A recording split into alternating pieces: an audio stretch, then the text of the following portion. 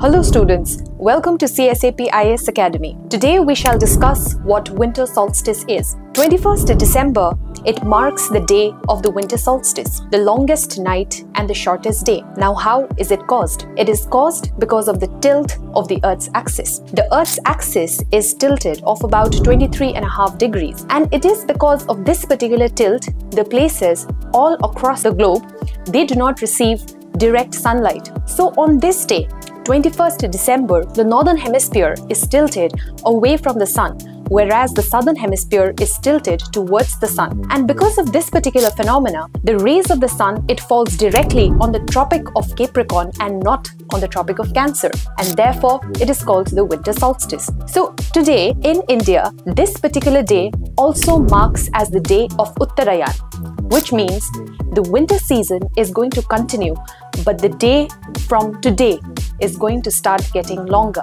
So students, the winter solstice also teaches us something very profound, that if life feels heavy right now, it is not the end of light, it is just the turning point. Thank you.